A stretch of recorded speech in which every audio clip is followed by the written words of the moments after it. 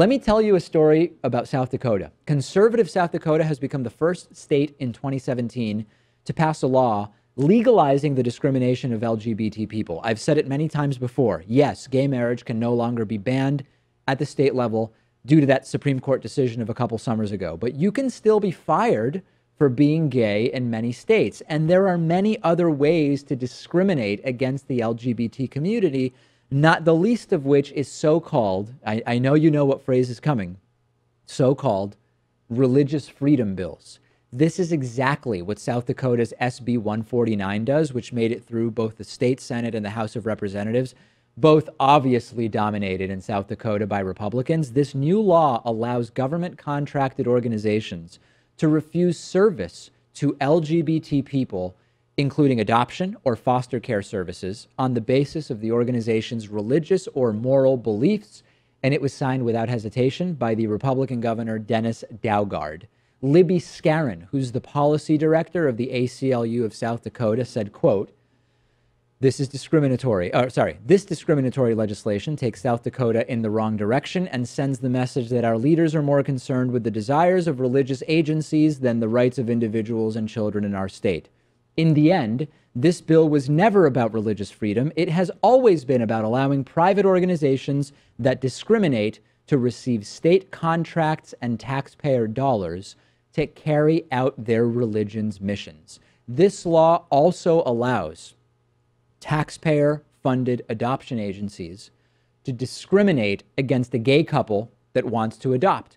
But it also gives them permission to turn down interfaith couples or single parents or couples in which one of the prospective parents has been divorced, or anyone else that the agency says might have a religious objection, even if the people offering to adopt are in the child's family. Now, there could be a First Amendment conflict with the interfaith couples thing, but the real question here, Pat, is how many years is South Dakota looking to regress here, stopping someone from adopting a child in need because they've had a divorce in the past?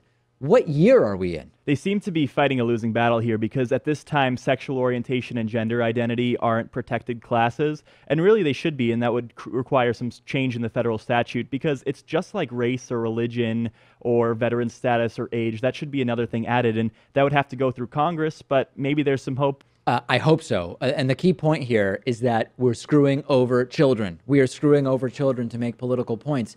There are kids in South Dakota's foster system who need parents, and because of so-called religious freedom and arbitrary moral codes, they might not get them. If you're a 4-year-old kid, your parents die, for example, and you're put into foster care, but there's a middle-aged lesbian grandmother with a nice income and a good home for you. She wants to take you in. Not so fast, because the organization facilitating the foster care or adoption services is a right-wing Christian organization that doesn't like gay and lesbian people.